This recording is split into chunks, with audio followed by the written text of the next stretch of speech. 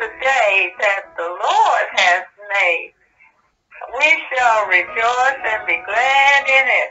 Hallelujah, hallelujah.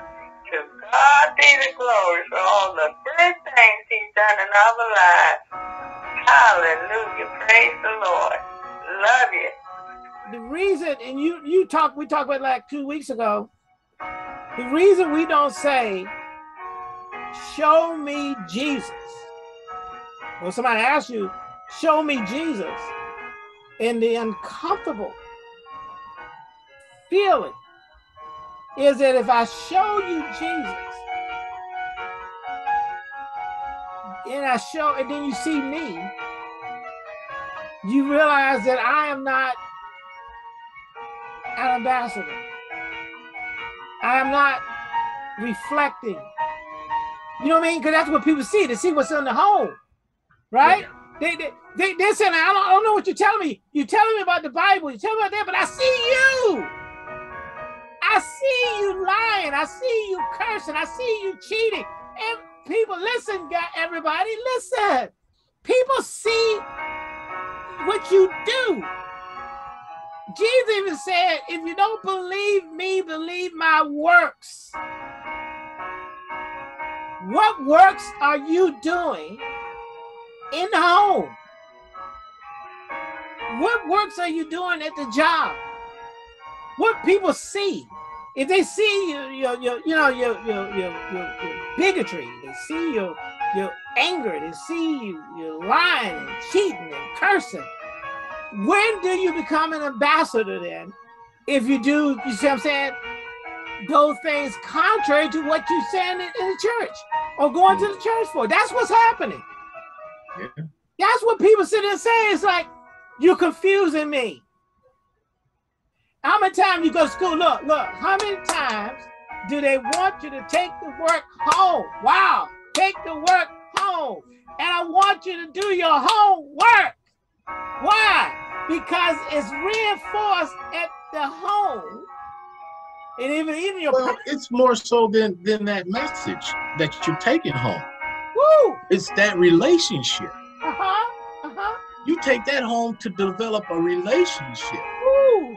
That pastor has to have a relationship with God to get a revelation, to share with those people, to perfect them, to do the work of the ministry. Yeah.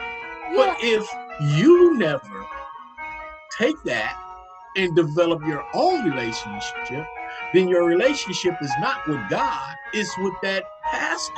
Yeah. And so then it becomes no different than what Satan did. So you have a human, which in the same place as Lucifer, receiving praise, glory, honor that is due to God, but accepting it as it is his. Yeah. And then try to exalt himself above God, and now in the position that he's in. Yeah. And so the same thing is happening to the church here on earth, because the people are falling apart. The real church, the real church is really not becoming a part of the body of Christ. They're becoming a part of the body of a local church. Yes. Which is a part of the body of an individual who is a pastor, preacher, teacher, evangelist, apostle, and so even Paul was talking about, how he thank God that he didn't baptize many folks. I did. So that they wouldn't be, using him as, giving him praise, and lifting him up. Yeah. It's more so focus on God. Give God the praise for the information that he's given me to give to you. Yeah. And you develop that relationship. If it's God giving you that information, I'm just blessed to be used by him. And so you hit it, because in fact the whole focus should be on the it's really the big picture is the relationship back to God. I mean, what's the purpose of the connection? Right? Well, to be born again is to be connected again, to have a relationship with him. Yeah. You tap back into the source, and that is a full-time. That's our worship is just like Michael Sports again. That coach practice, and then he sends you home. He wants you to sit there. Sometimes I think like in the off season, they want you to do track or something else. I want you to, I want to keep you conditioned, right? So that when you come back, you ready to do it all over again. Because when you go on that gridiron, it's game over. Practice over with. Game is on. And you have a bona fide opposition who has done the same thing that you did. Hopefully, right? They condition themselves. They practice what they're supposed to do. They practice their techniques. How often? Hold on. Oh yeah. I'm saying is that one of the things I guess we want to do is start encouraging people, take it home. Practice. What was it? Practice what you preach. Practice what you preach. Practice what. And it's to me, practice is it's not an appropriate word. I think it's more than that. I think it's if you meditating, I don't think it's practicing. Meditate. Prayer is a conversation with God, right. and I think that it's gotten to the point to where prayer is just a one-sided request line. Yeah, you know what I'm saying? Yeah, and so most prayers are said, and then there's no feedback. There's no patience to sit and wait on feedback, or to look at the scriptures and with faith that the Holy Spirit is going to give you a revelation on it, to reveal the spiritual content behind that scripture. So there is more to it, and you can practice to memorize scriptures. Yes. But I think it's more so a conversation with God and allowing the Holy Spirit to connect you to a whole nother level, to where you're receiving information directly from God and from Jesus Christ. Right. Because it's there and it happens. And the wow factor is just blows my mind to how I can still read the scriptures, and the Holy Spirit just shows me so much, even when we're in this Bible study.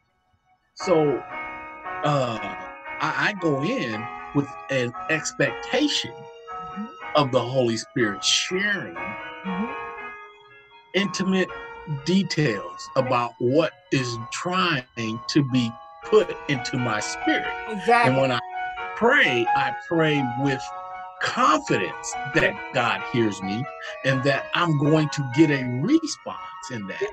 And I can listen and wait.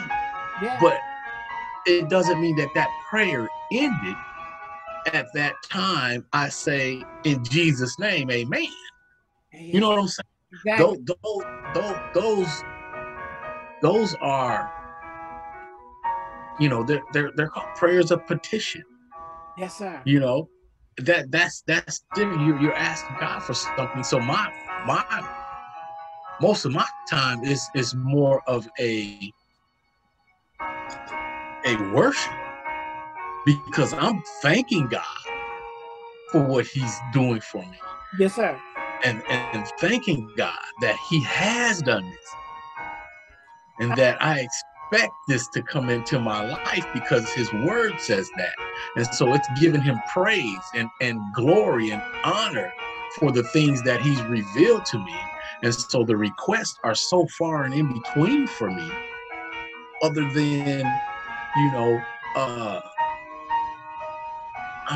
I need some help with dealing with this.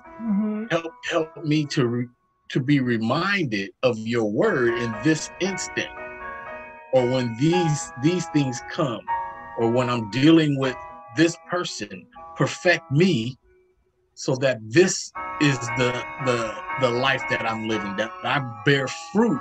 Yes. Yeah. Yeah. That you would have me to bear, not from my fleshly point of view. So there is a way of going about this that's more than just a practice. I quit reading the scriptures to memorize them because the Holy Spirit always just brings it to me anyway. Yeah. You know what I'm saying? Yeah. So, and it's not in scripture form. Yeah. It's in information form. You know, the Holy Spirit don't say in 1 John such and such and such, exactly. You know, says this. The Holy Spirit just says this. Yes. Yeah, and I like what Vision was talking before about the fact is making the word real to you. And when we talk about prayer, is the fact that, you know, when we pray corporately, you see it like in congregations, so that's what they see, right? Yeah, that's a corporate prayer. Yeah, they don't see what they don't see is the interaction of what God is saying to each individual there.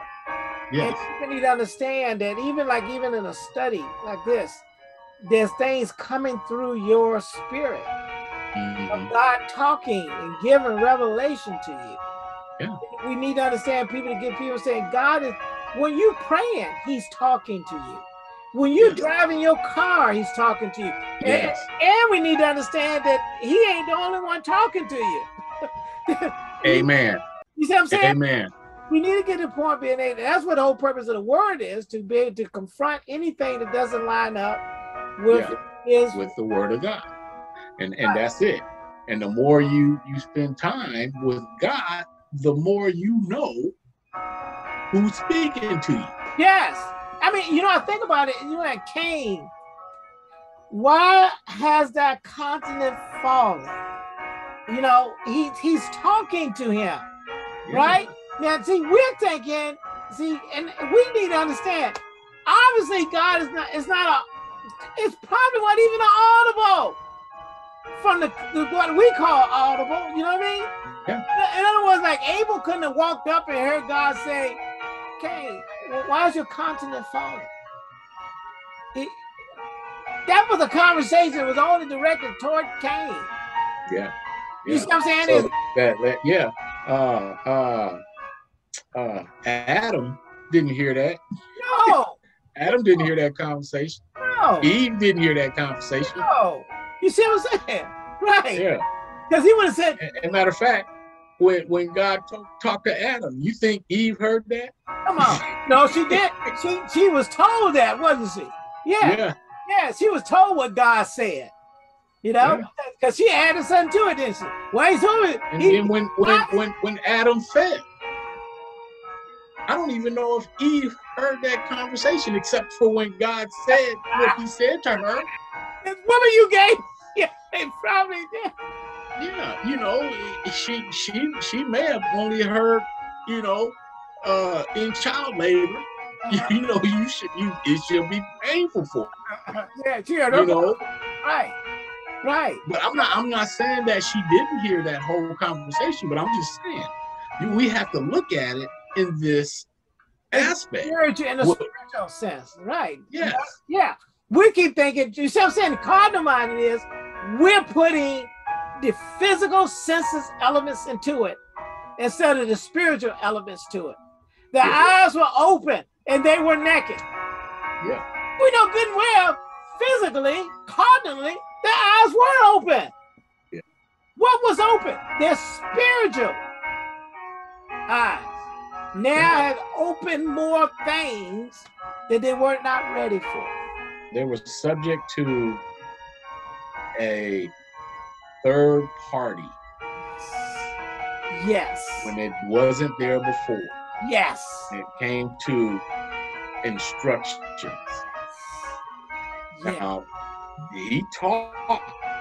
Adam talked to all the animals. Yes. You know, I mean, God had them all come before. Yeah. You know, I'm pretty sure that those animals spoke, and maybe their animal sounds or whatever, but there was an interaction with them all. But the serpent, which was more subtle than all the rest, right? You know, came. It could have been a Neanderthal. You know, who knows? Who knows? But what we know is that there was a spiritual component to it, because what happened is a spiritual reaction toward it. Yeah, it was possessed. That serpent was possessed and allowed itself to be. Yes. You know, it went against its nature. No different than that tree that Jesus went to get fruit.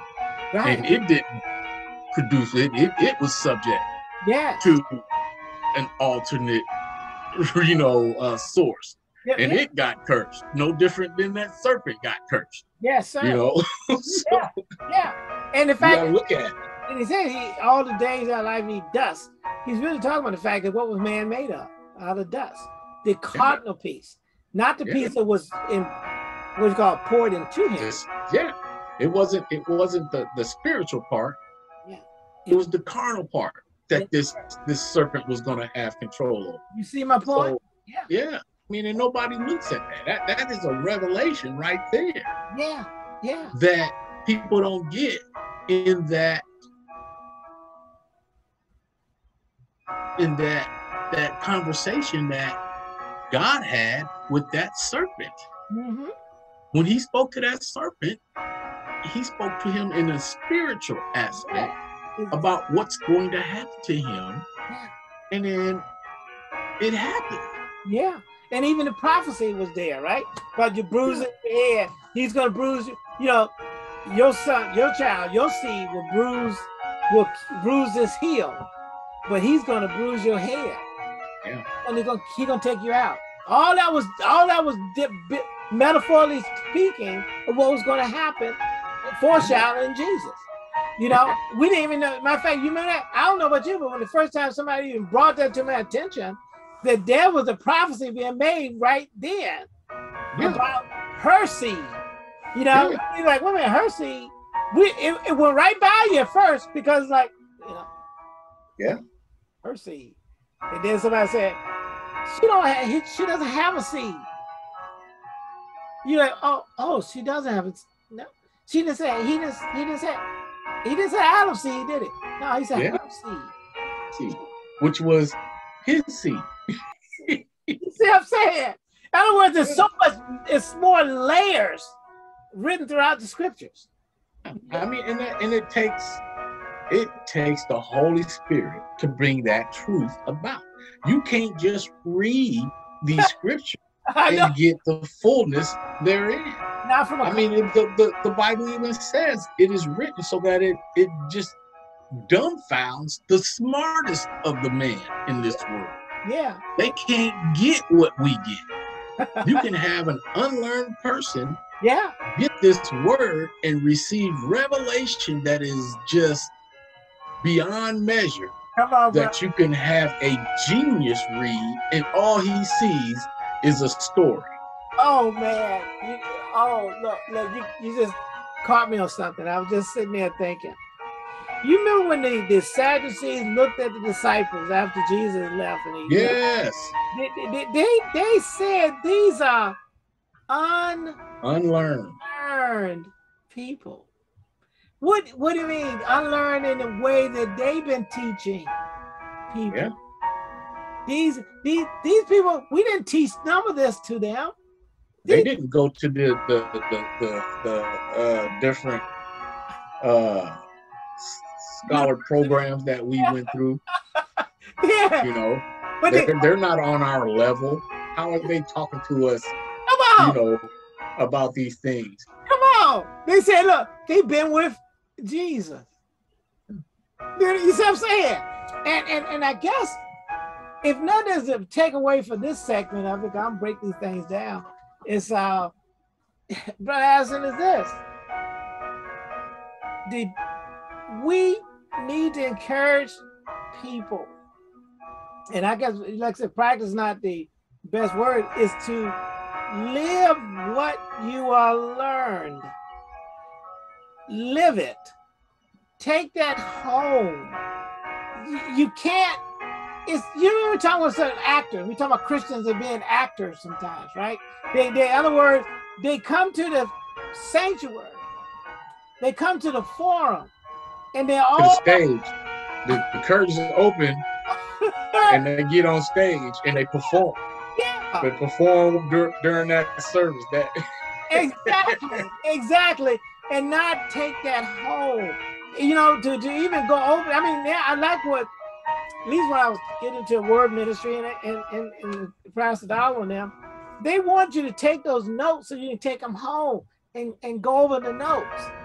Yeah. You know, and when we want to start pastors and ministers and saints and, well, just saints, take whatever form you go to and go over those things in your home. That's why I think he was trying to say the head of the home, head of the man, is to say, look, let's encourage. That's what I'm just saying. The teaching. There's a church every day in the home. Is it not? You know what I mean? I mean, I'm just saying that's where it's supposed to be. How are we teaching our children? And it's not a bad reflection. I'm just saying, are we really trying to pass it on? Some revelation. We do pretty good about talking about life, don't we? Yeah. Oh look. We do real good about teaching somebody how to drive. We do real good teaching somebody how to ride a bicycle. Yeah. Come on, bro. Hey, we do real good teaching them how to swim.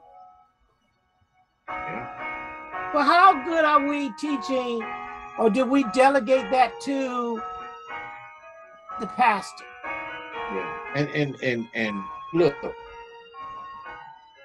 this hits home with me. You know, that this is something that I have to work on, you know, because I'm quick to minister these scriptures to anybody that will hear it. Yeah. But my son, who's sitting right here with me in this house, yeah, you know, he very seldom gets scripture. Now, when I'm with him one-on-one, you know, especially when we're driving somewhere, oh, he's getting it. You know, he's gonna get it. Right. And he's gonna learn some things. And I'm gonna give him some knowledge about this spiritual life that we're living.